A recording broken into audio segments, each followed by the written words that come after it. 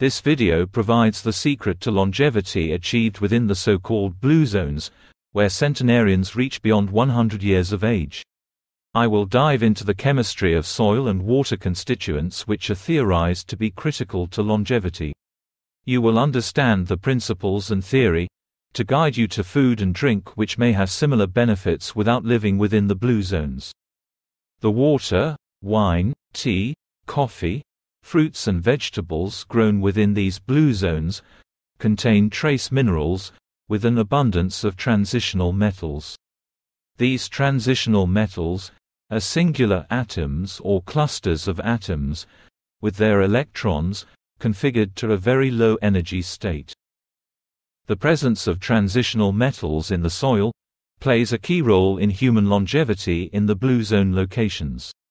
When transitional metals exist as singular atoms or clusters of atoms, the atoms transform into non-metals with dramatic different physical and chemical properties. This transformation occurs through the realignment of the four atom orbitals to their lowest energy state. After this transformation, the atoms become chemically inert. David Hudson has theorized that these atoms when consumed have health benefits. In the low energy state, these metals become non-metallic. They are known as monoatomic elements in a high-spin state, also known as orbitally rearranged monoatomic elements, or sometimes called ormus. The monoatomic states are related to certain transition and noble elements, namely, gold, silver, copper, cobalt, nickel, and the 6 platinum groups, as highlighted in red on the periodic table. These monoatomic elements are stable, substantially pure, have non-metallic forms, and have unknown electron orbital rearrangement in the s, d and vacant p orbitals. The electron rearrangement bestows upon these monoatomic elements unique electronic, chemical, magnetic and physical properties, and are repulsed by magnetic fields. Therefore, magnetic materials can be used to filter out and concentrate monoatomic elements. When the transitional metals are in the ormus state, these atoms are superconductors. However, only gold achieves superconductivity at room temperature, the others only at lower temperatures. This animation shows how monoatomic elements are concentrated. Water flows through a pipe, with a magnet installed. The donut hole of the magnet allows most water to flow through, but the magnet creates a magnetic field, which repulses the monoatomic elements which concentrate upstream. The monoatomic-rich water is siphoned off, to be utilized. Experiments show that watering plants and trees with concentrated monoatomic element water results in significant increase in size and fruit mass. The monoatomic element-treated fruits and nuts on the right grow significantly larger oranges, raspberries and walnuts, compared to traditional grown fruit and nuts. A singular transitional metal atom may configure its s, d, p orbitals to a unique low-energy state, which transforms the metallic atom into a non-metallic form. The crystal-like atom or atom clusters are chemically inert and exist all around us undiscovered. This illustration attempts to sketch a non-metallic atom. The reddish haze is to show the protective field created by its low-energy orbital configuration.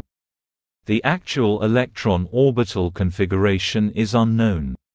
It is theorized that microwave energy bombarding transitional metals in their low-energy ormus state provides sufficient energy to disrupt the s, p and d orbitals, thereby changing the non-metallic properties of the atom back into a metal.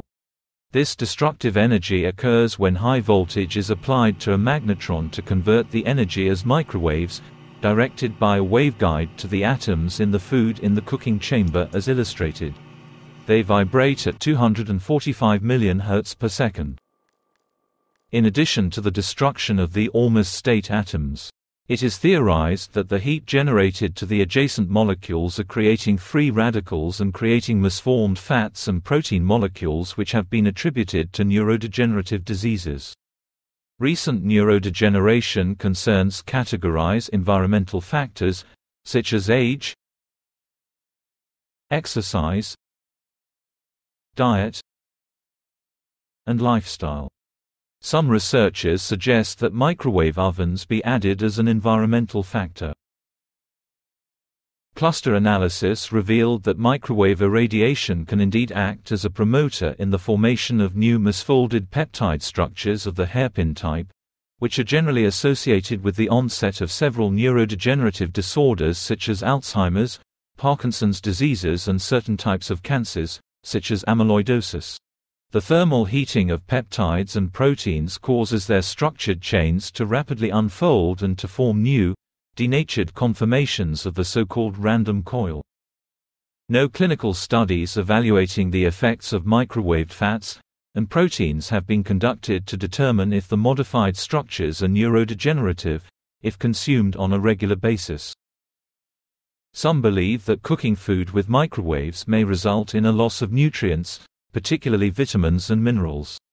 However, numerous research studies contradict this belief, and find that the relative short contact time when microwaving food has less adverse impact to food nutrition compared to conventional cooking. In summary, the blue zone locations appear to correlate well to volcanic soil conditions, implying that the monoatomic high-spin state elements are more abundant in volcanic soils and thermal springs, implying that transitional metals converted to the monoatomic high-spin state elements are more abundant in these areas. The crystalline non-metallic form of the transitional metals, when in the high orbital spin or Ms state, is theorized by David Hudson to enhance human immune system and repair DNA structure. A singular transitional metal atom may configure its s, p, d orbitals to a unique low-energy state, which transforms the metallic atom into a non-metallic form. The crystal-like atom or atom clusters are chemically inert and exist all around us undiscovered. The reddish haze is to show the protective field created by its low-energy orbital configuration. It is theorized that the microwave energy impact destroys the protective layer, realigns the orbital to a metal atom, thereby eliminating the unique properties. Further understanding of atomic orbital concepts and additional clarity on the atom structure are provided in these two videos.